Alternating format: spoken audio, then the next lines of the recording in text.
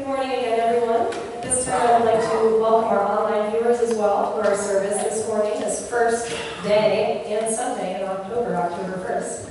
Our choir anthem this morning is going to be All Creatures of Our God and King. If you would like to come forward, I will do our little history behind the hymn today. This is probably going to be our oldest hymn out of the entire year of hymns. This one dates back to the year 1225. So many stories have arisen around St. Francis of Assisi that it's difficult to separate truth from fiction. We know he was born in 1182 in central Italy, the son of a rich merchant. After a scanty education, Francis joined the army and was captured in war. He came to Christ shortly after his release, renounced his wealth, and began traveling around the countryside preaching the gospel, living simply, and seeking to make Christ real to everyone that he met. Francis loved nature, and many stories spotlight his interaction with animals. Once, as he hiked through Italy's Spotaleo Valley, he came upon a flock of birds. When they didn't fly away, he decided to preach them a little sermon. "My brother and sister birds," he reportedly said, "you should praise your Creator and always love Him. He gave you feathers for clothes, wings to fly, and all other things you need. It is God who made your home, thin, pure air. Without sowing or reaping, you receive God's guidance and protection." It is said that the flock then flew off rejoicing.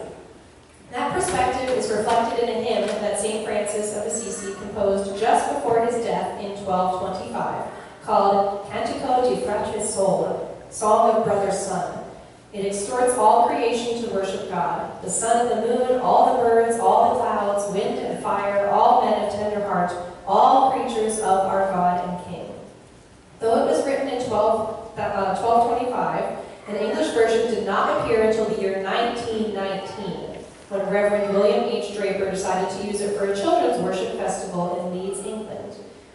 But is it sound theology to exhort birds and billowing clouds to lift up their voices in praise? Yes. All Creatures of Our God and King simply restates an older hymn, which is actually Psalm 148, which says, "Praise Him, sun and moon, praise Him, all you stars of light, you great sea creatures in all the depths, fire and hail, snow and clouds, stormy wind, fulfill His word, mountains and all His hills, fruitful trees and all cedars, beasts and cattle, creeping things and flying fowl, let them praise the name of the Lord, for His name alone is exalted. Praise the Lord."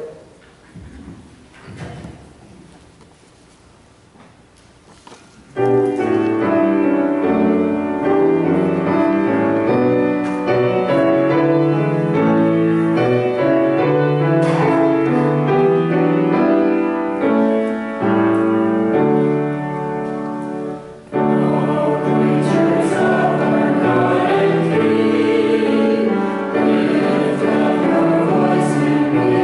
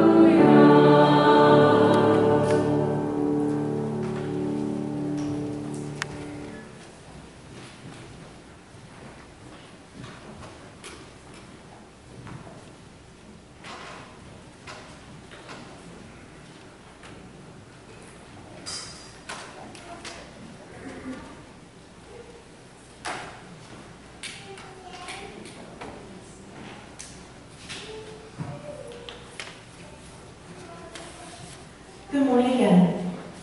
I'd like to start with the first reading this morning, taken from Psalm chapter 122, or Psalm 122. I have the English Standard Version, which I don't really am familiar with this one, but I seem to like it, so it's the English Standard Version. Let us go to the house of the Lord. I was glad when they said to me, let us go to the house of the Lord. Our feet have been standing within your gates, O Jerusalem. Jerusalem built as a city that is bound firmly together, to which the tribes go up, as was decreed for Israel, to give thanks to the name of the Lord. There thrones for judgment were set, the thrones of the house of David. Pray for the peace of Jerusalem. May they be secure who love you. Peace be within your walls, and security within your towers. For my brothers and companions' sake, I will say, peace be within you. For the sake of the house of the Lord our God, I will seek your good. And our New Testament reading this morning will come from the book of Galatians, and this is chapter 1, verses 1 through 7. Paul, an apostle, sent not by men or by a man, but by Jesus Christ and God the Father, who raised him from the dead, and all the brothers and sisters with me, to the churches in Galatia. Grace and peace to you from God our Father and the Lord Jesus Christ, who gave himself for our sins to rescue us from the present evil age, according to the will of our God and Father, to whom be the glory forever and ever. Amen. I am astonished that you are so quickly deserting the one who called you to live in the grace of Christ and are turning to a different gospel, which is really no gospel at all. Evidently, some people are throwing you into confusion and are trying to pervert the gospel of Christ. This ends the reading.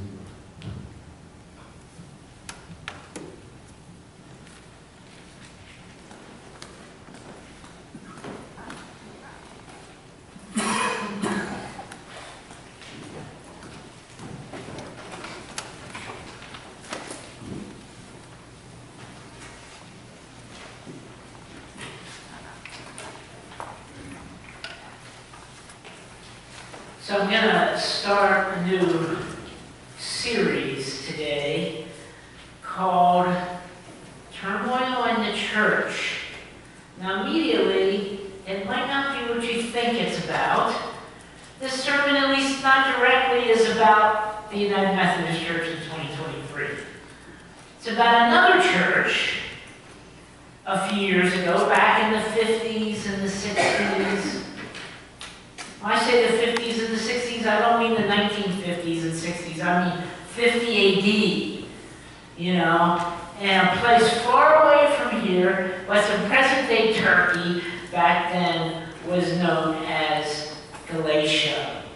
The Church of Galatia. And we're going to be looking at this letter from Paul to the Church of Galatians.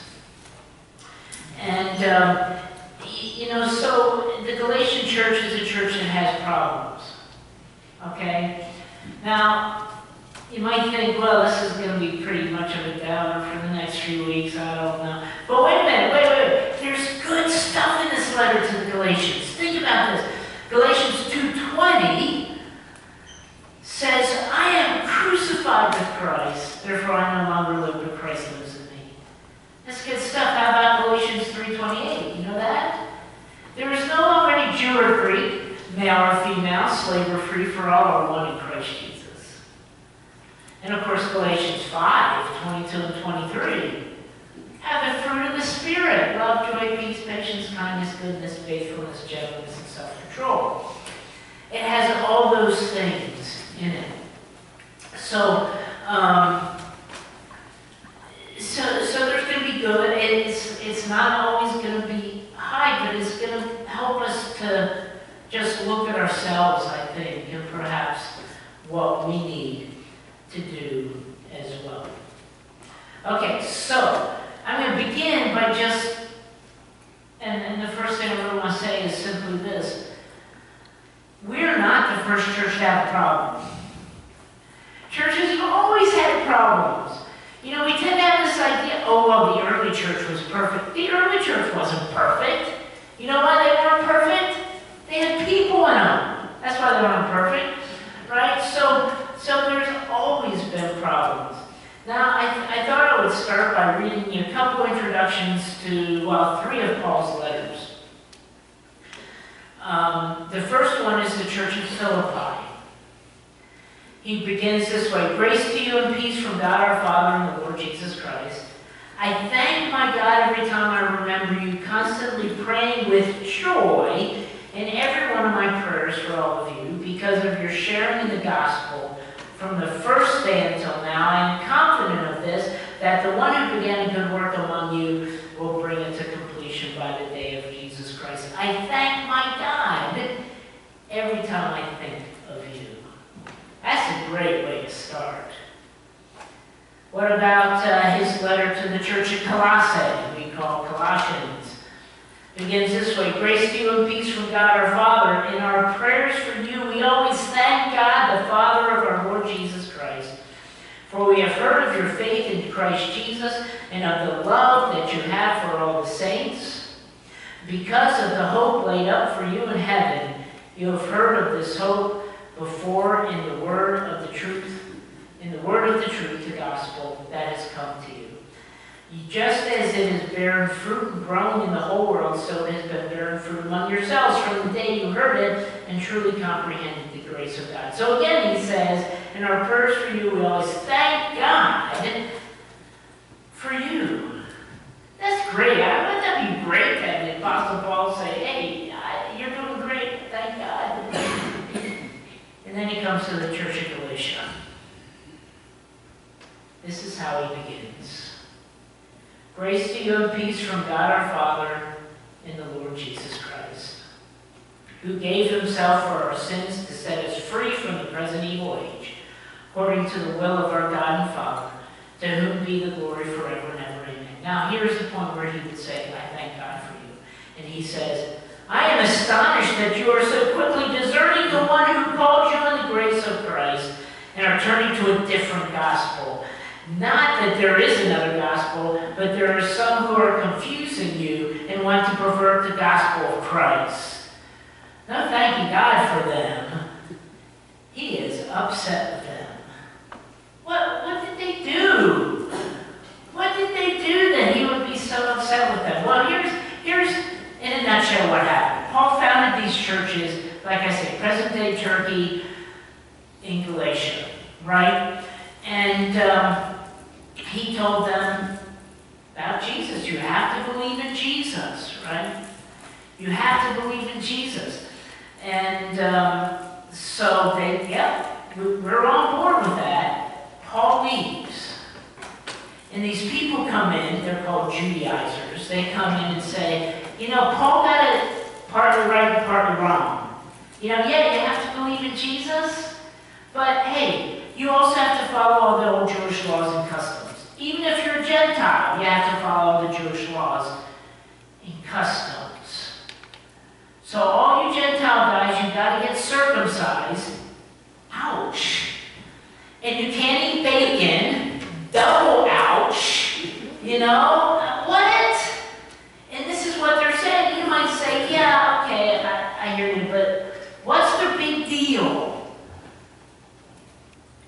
The big deal is because if you feel you have to work, not just believe in Jesus, but you have to work for your salvation, you're diminishing what Christ did on the cross.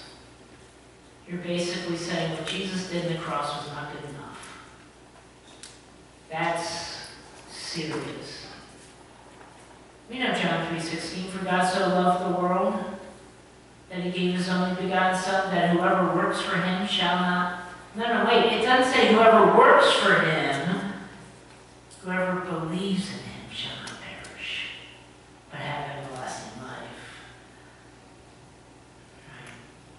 So I want you to know that the church has always had problems. We see it from the very beginning.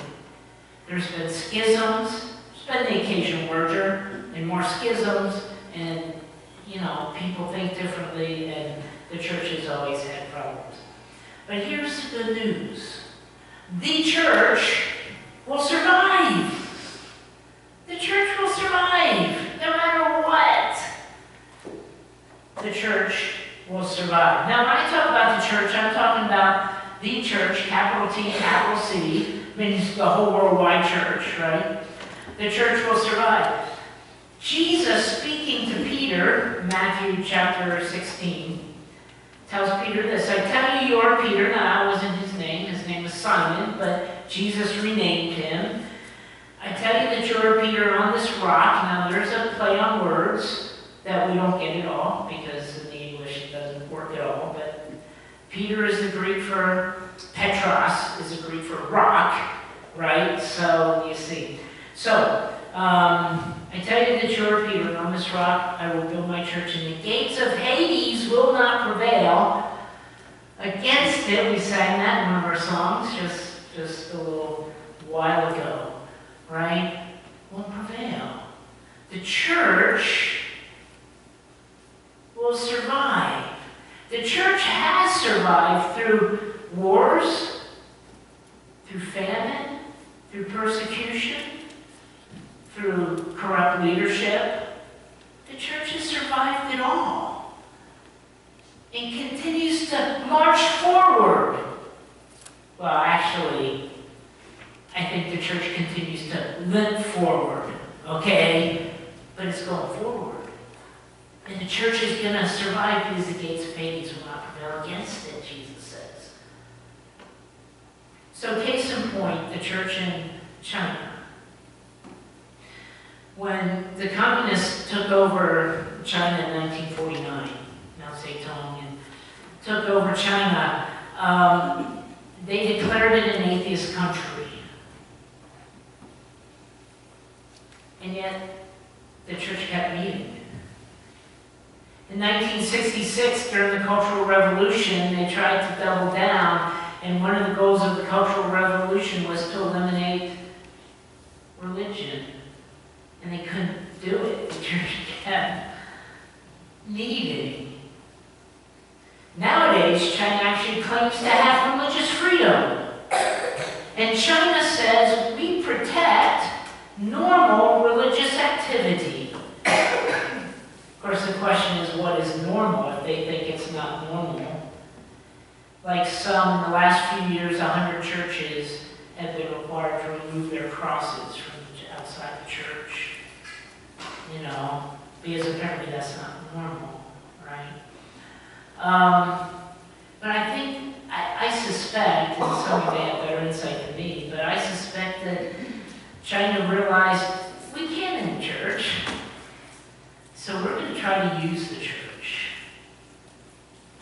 So what's going on now in China is there is an official church, official Protestant strain, I believe Catholic strain, and Orthodox strain, but there's an official church called the Three Self-Patriotic Movement.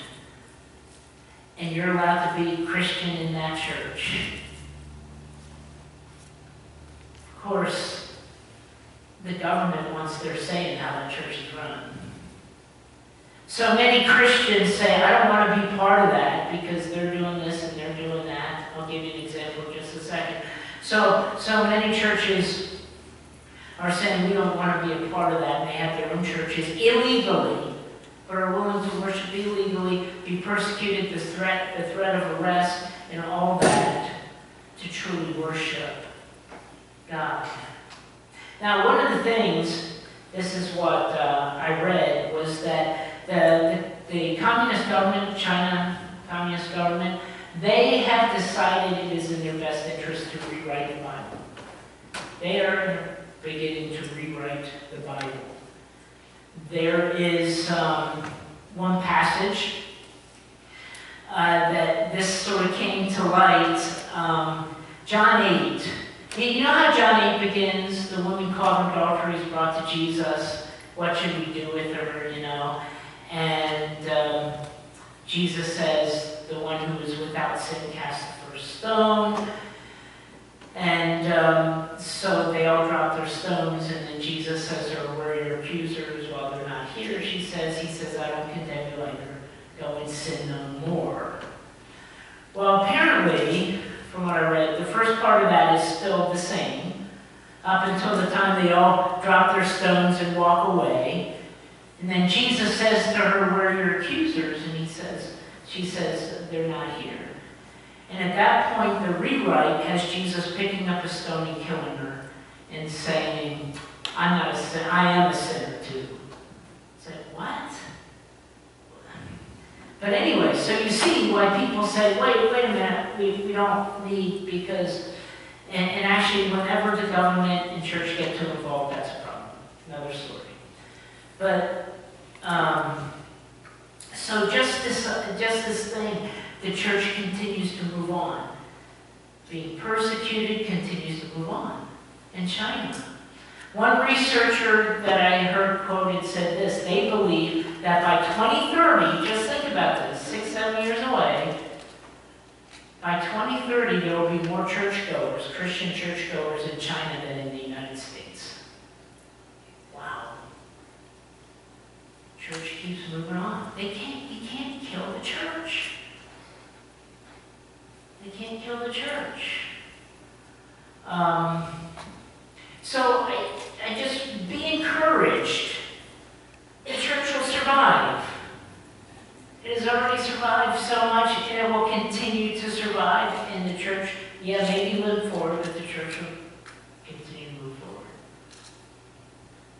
But here's the last thing I really wanted to tell you.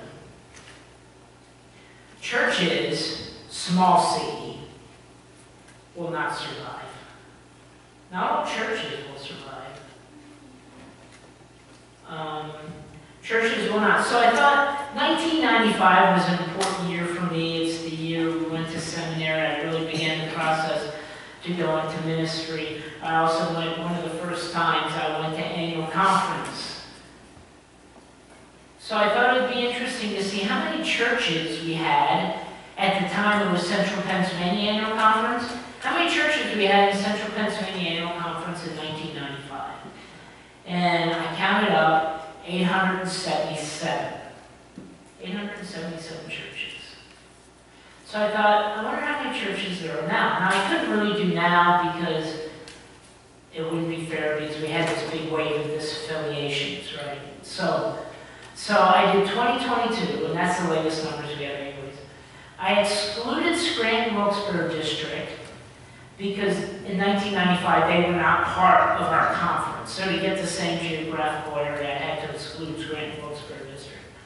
So I counted up all the churches in 2022 in the Susquehanna Conference minus Scranton-Wilkes-Barre, and the number was 686. In other words, in those not quite 30 years, we lost 191 churches. Some merged with other churches. Some just closed. They just were not viable anymore. And viable, unfortunately in the world we live, viable means they don't have the money to do what they need to do because they don't have the membership to do that. And I think about, whenever I go through, and this makes me think of Becky too. I think about Manatee Hill Church. She grew up, right, in Manatee Hill Church. Still sitting out there, Route 39 on Jonestown Road. It's still sitting there, empty, and in bad repair, right, in bad need of repair. And for some reason I get worried about the bell and the bell tower. I'm like, is that going to hold? I mean, nobody's, but anyways, if you know, not all churches will survive.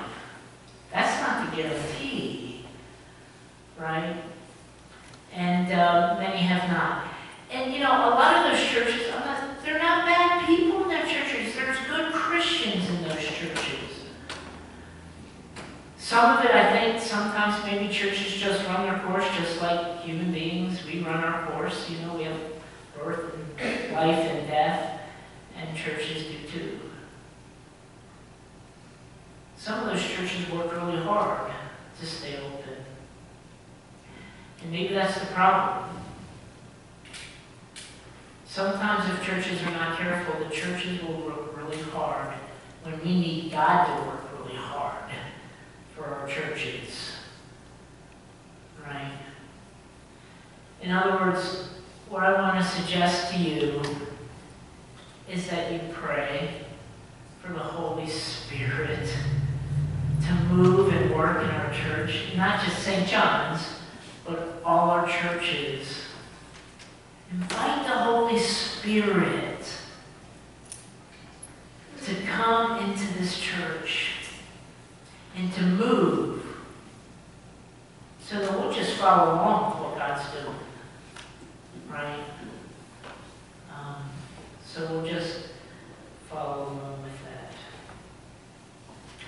So those sorts of things is what I think.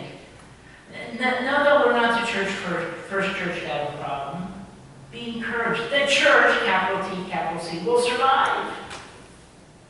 But not all churches will survive, but still invite the Holy Spirit. Invite the Holy Spirit to come. Over the next couple of weeks, we'll be talking in a little more detail what was going on in the church in Galatia. But for right now, we're just going to take 1 minute, just 1 minute, to consider what the Holy Spirit may be speaking to you about this.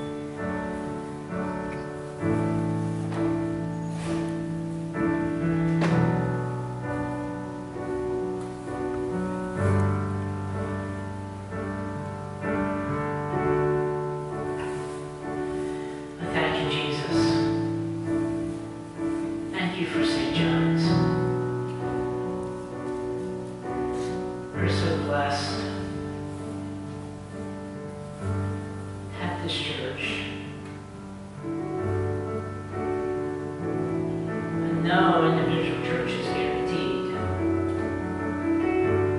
So we just say, come Holy Spirit. Fill the hearts of your faithful. And kindle in us the fire of your love.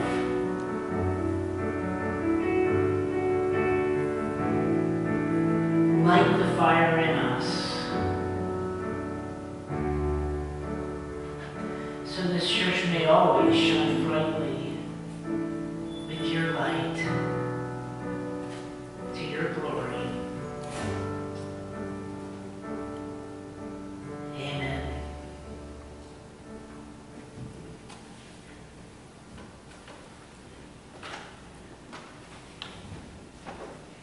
This meal is a signifier indeed of the fact that what Christ did for his church, for you, what he did for you.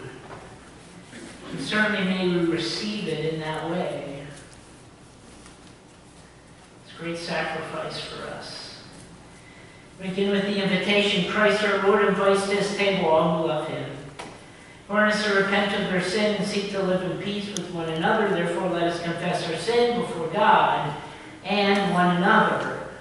Merciful God, we confess that we have not loved you with our whole heart. We have failed to be an obedient church.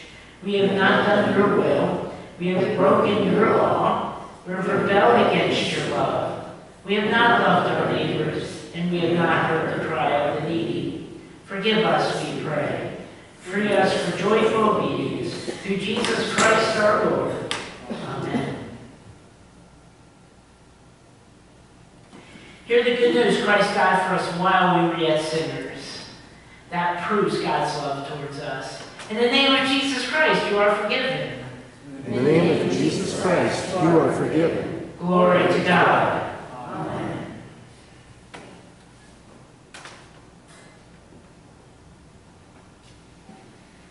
The Lord be with you.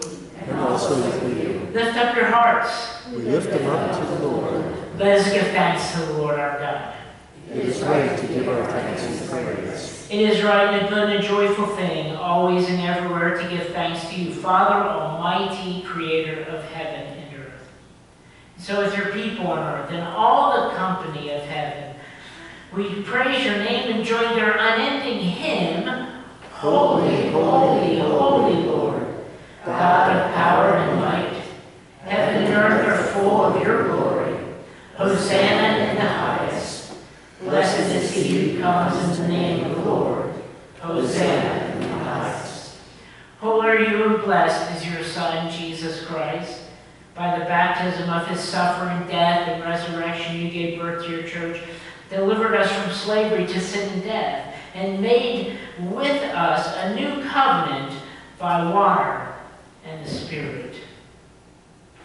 It was on the night which he gave himself up for us that he took the bread. He gave thanks to you, Father. He broke and gave it to his disciples, and he said, "Take and eat. This is my body given for you. Do this in remembrance of me." When the supper was over, he took the cup. Again, he gave thanks to you. He gave it to his disciples, and he said, "Drink from this, all of you, for this cup is my blood of the new covenant, poured out for you and for many for the forgiveness of sins. Do this as often as you drink it in remembrance of me." And so in remembrance of these, your mighty acts in Jesus Christ, we offer ourselves in praise and thanksgiving as a holy and a living sacrifice in union with Christ's offering for us, as we proclaim the mystery of faith. Christ has died, Christ is risen, Christ will come again. So pour out your Holy Spirit on us gathered here and on these gifts of bread and wine. Make them be for us the body and the blood of Christ, that we may be for the world the body of Christ redeemed by his blood.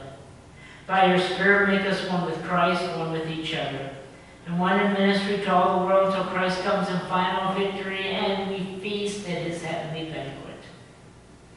Through your Son, Jesus Christ, with the Holy Spirit in your holy church, honor and glory is yours, Almighty Father, now and forever. Amen. Amen. The table is set. It has been prepared. Today we'll be serving in the pews. So the trays will be brought around. Just take a piece of the bread and just hold it, because then we'll all commune together. We'll do the same with the cups. Just a reminder that the cups do stick a little bit, so just try to gently rock them back and forth and pull that out. Is the best way to get those out. And then there should be little cup holders in the pews where you can deposit them when we're done. Jesus' table said, it's not St. John's table, it's not United Methodist table, it's the table of Jesus Christ. You're all welcome to come and to receive the goodness. Taste and see the goodness of our Lord. I'll ask the ushers to please come.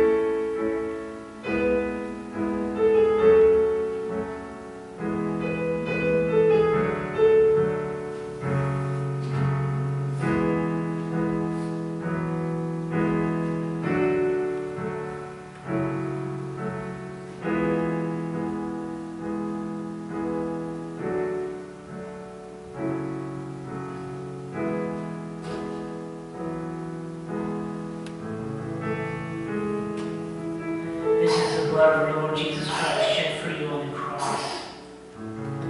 Take and drink, remembering that Christ shed his blood for you, and be thankful.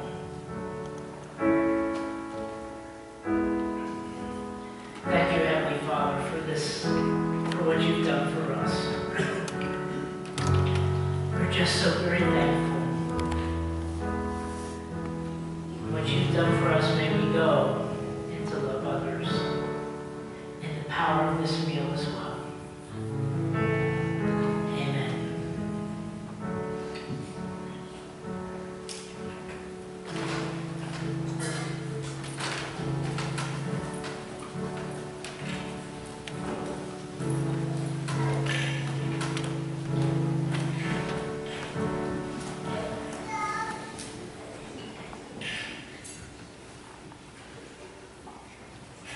If you would please rise and join us in the last praise song this morning.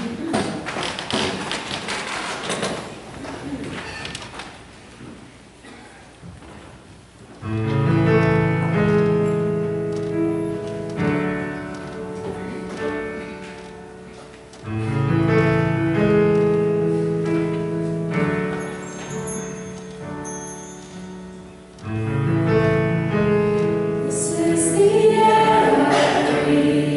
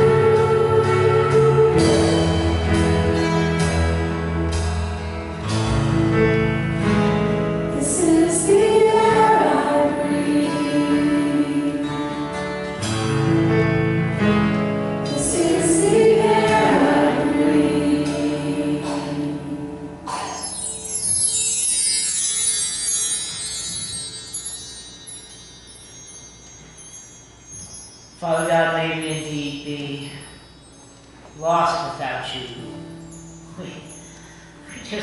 We need you, Lord. We just need you. So many times we just try to do it ourselves. But lead and guide us. Lead and guide our church. Lead and guide all these churches. That we don't put ourselves up to your power and your strength and your wisdom and your might and your glory. That we open ourselves up and just allow you to transform us, to change us, and to change this church. Help our church continue to move forward. Yeah, every once in a while we might get a limp.